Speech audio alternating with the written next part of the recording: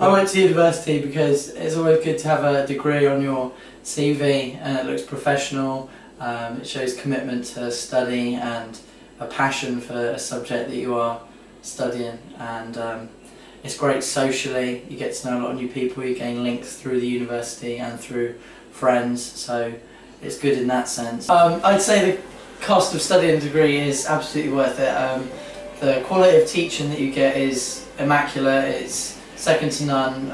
Everyone there knows what they're talking about, and you can develop yourself so much more as a person, both educationally and socially, by going to university. You can develop links with industries such as media industries, business industries, science industries, which of course all help to boost your CV, and that alone is worth probably paying the rise in tuition fees, which is due to come in.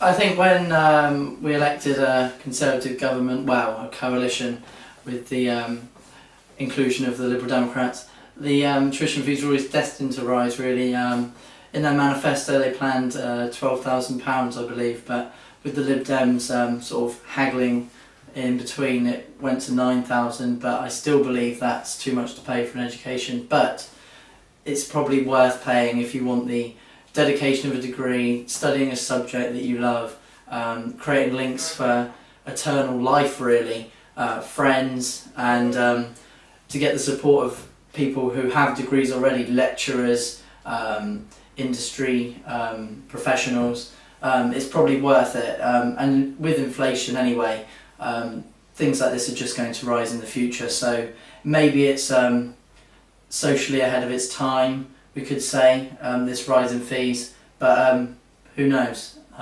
It's probably a price worth paying though overall.